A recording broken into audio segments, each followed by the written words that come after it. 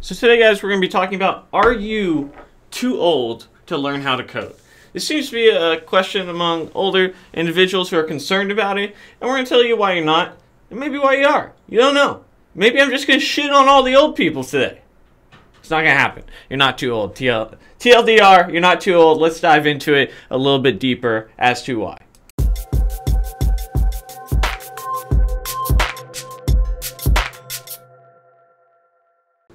So since you're never too old to learn anything, it's a good time to do a shout out to the Hacking Reloaded temporary e-bundle. If you're interested in game hacking, how to hack a car, penetration testing, security on iOS or Android, and all that other good stuff, click the link in the description below. Again, this is only good for about the next 2 weeks, but pretty good deal. At the very least, for $1, you can get 5 or 4 books and a coupon.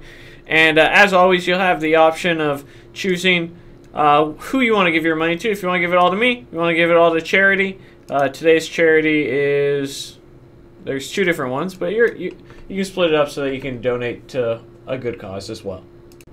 So if you're watching this video, you're probably worried that for whatever reason you have it in your head that you're too old to code, or that you're too old to break into the industry, or you're making up excuses. And, you know, I don't want to say excuses. It sounds like I don't understand, because I do, right? I'm about to turn 30 next month, and about half the people I work with are younger than me.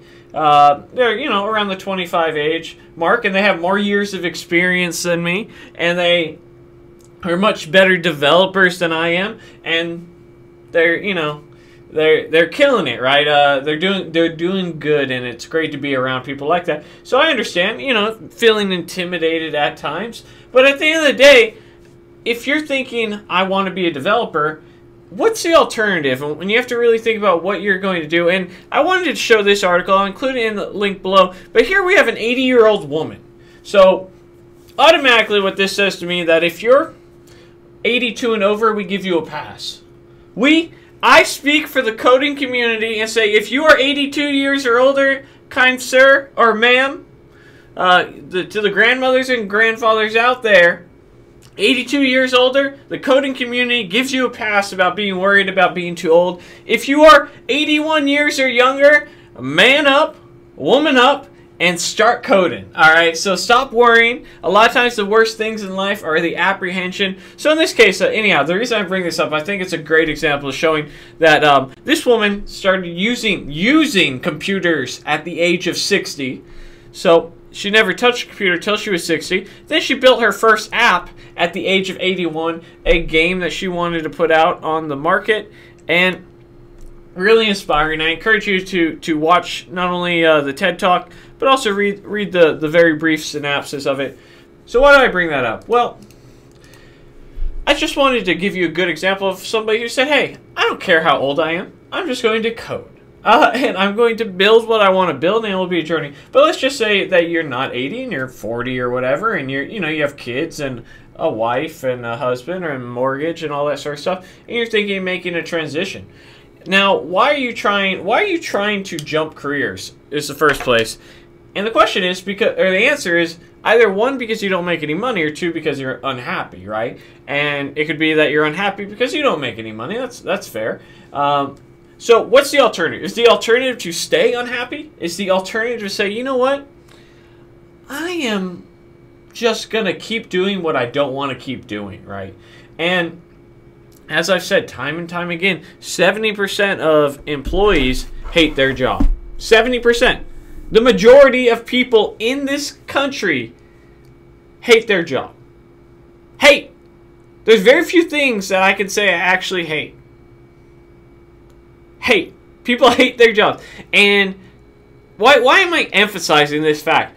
Well, because you go to work 5 out of 7 days out of the week, traditionally, and 8 plus hours a day, and that's assuming that you're not working overtime, and assuming that you're getting fairly compensated and all that sort of stuff. So the alternative is to stay in something that you're clearly at some point unhappy with. And why did I say, well, Dylan, how do you know you're unhappy? Well, if you were very fulfilled and happy in your current job and role, why would you be trying to transition to another role? usually people change jobs because they're unhappy. Maybe their current job doesn't give them benefits. Maybe they'll make enough money to have a family. Maybe they want to be more mentally stimulated. Maybe they're burnt out on doing whatever it is that they're doing, right? And when you think about, okay, well, I'm 40, I'm 50, looking to do a career change, is it going to be hard? Everything's going to be hard. Stop looking for guarantees. And this is what I really think it comes down to, is stop being afraid of investing your time and energy into something and being afraid that it may not work out. Stop worrying about that and just get started. Just get going. And I can tell you from my standpoint, when I stopped going to school and I decided I was going to go the self-taught route, I remember thinking like how scary it was. But there was no turning back, right? I'm diving all in. I'm the only person that thought this was a good idea. Everyone else in my family probably assumed I was going to be a crackhead on the street or something. I don't know what they said, but you know, it never sounds like a good plan. No one believes you until you do it, so go out there and do it, right? And I remember April, love her to death, and she's always been very supportive, but she was trying to have a very practical conversation with me and say, hey, at what point do you go back to school? Is it a year from now when you can't get a development job? Is it 2 years from now? What happens? And my goal was a year. God bless, I did it in 9 months, and I was happy and proud, and it's been a great roller coaster ride. I've loved it every minute, and it's scary, right? It's scary investing the time and energy. I was coding 4 hours after a full-time job, and then 8 to 12 to 14 hours every day on the weekend. I was putting in probably 40 to 60 hours easy a week, coding outside of work, sleeping, not going to the gym or anything, just trying to code. And no one guaranteed me a job. No one guaranteed that said, hey, Dylan, there is a light at the end of that tunnel. You need to guarantee yourself. And when she asked me that and she was caring for me. She wanted to make sure that, hey, do you have a plan? And I did, but it wasn't a negative ask. It was, hey, let's bring reality into this person who's very hyped up. And nothing is, what are you talking about? I'm getting there, right? I'm guaranteeing myself because I'm putting the work in to get to where I want to go. And here we are. And you can be where you want to go too. You just got to not be afraid to put the work in and study and code every day and power through. Your age is nothing but a number, right? And that's really it. And you have to be, hey, if you're an older gentleman or lady, there's a lot of benefits that come along with that as well. I know a lot of people are very worried. They're like, oh, well, I'm older, and, you know, I'm going to be working with guys younger than me, have more experience than me. Granted, not as big of a gap as if I was 40, but 5 years experience, and they have 3, 4, 5 years experience on me, or 5 years difference, that's 3, 4, 5 years experience on me. You say, well, all right, Dylan, well, I'm 45, and they're 25. That's 20 years experience. Yeah, okay. And you're getting started. By the time you're 60, you have 15 years experience in the industry. You just have to get going, man. It's not a big deal. And you just have to continue to work on yourself, work on your skill set, and go in there. A lot of times there's benefits. One of the benefits to hiring somebody who's, let's just say, 45 versus a 23 or 24-year-old or 22-year-old straight out of college, they know you want it, right? You're making a big career change. They're just getting their career started. You have relevant work experience. You probably have skills that make you very interesting. I know that one of my old coworkers, he was 36, kind of getting his life together. He had spent his first 12 years at a high school straight in the military. No experience in coding. Went to school, spent another 4 years, and at the age of 35 became a developer. And continue going forward. There's no age at which you can stop doing this. This 81-year-old grandmother, presumably, started using computers at 60 and built her own app at 81. And after 6 months, you can do it too. And it's just a matter of believing and being willing to work. And at 45, for instance, I'm just saying that as a general middle age anyhow. So if you're older or younger, don't sweat it. It's just a random number that I consider middle age. So at 45, you have probably presumably a family, a kids, a mortgage. You are a very stable individual, and they don't have to worry about things that maybe they might have to worry about, maybe a youngster, if you will, who maybe on the weekdays goes out and drinks. Not that I have anything against that, but as an employer, you want somebody stable, mature, somebody who values the job, who's going to show up on time. And maybe you have experience in the industry, but not necessarily in software, but the realm that they're in. That makes you a very attractive candidate. You have life experience. You have job experience. You have other skills that may be relevant to the role that may make you outshine some of the younger individuals. But you never think about that, right? You just think about everything that can go wrong. That's it. Why don't you guys start thinking about what can go right? Stop worrying about the anticipation of, oh, well, no one's guaranteeing me that if I put in the time and the energy and I've already wasted so much time in this other industry and oh my God, stop all that.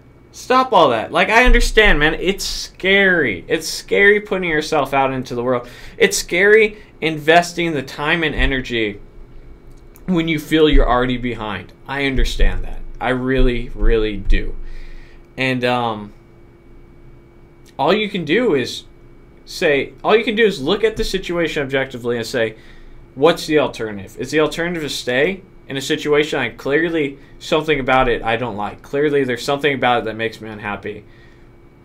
Or do I pull the trigger? Do I pull the trigger, study every day, get to the point where I feel I'm ready for a development job, and then I dive into it? And I go and I go until I'm there. So the alternative to stay and be unhappy, stay and continue doing something you don't want to do, is probably the worst decision you can make.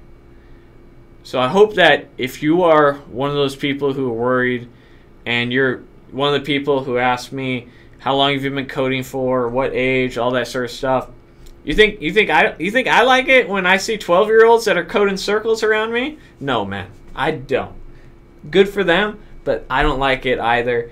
It's just one of those things, guys, where we all are at different stages of our life, and you just have to understand that whatever choices you made, maybe they were bad choices, maybe they're good choices, but a good choice is to invest in yourself and plan for the future, and a bad choice is to not invest in yourself even though you're scared, and to stay in something that you're unhappy with. So I hope you guys stop worrying about, are you old enough to code? At what age can you still be a developer? Unless you're 82 or older, the coding community gives you a pass until you go and bring out your app and then you raise that shit up. All right. So thank you guys so much for watching. I wish you all the best. I know it's scary. I know, man. Investing time, energy, money into something, it's scary. It's not as scary as not doing it, though. So I wish you all the best. Don't forget to join the Facebook group, the Patreon, the Discord channel, all that good stuff. Like, subscribe, share. Good luck, guys. Bye. Quick shout out to DevicePlus.com. If you're interested in the latest IoTs, hacks, do-it-yourself projects revolving around Arduino and Raspberry Pi, they have some great how-to guides. I highly encourage you to check them out, and thanks for watching.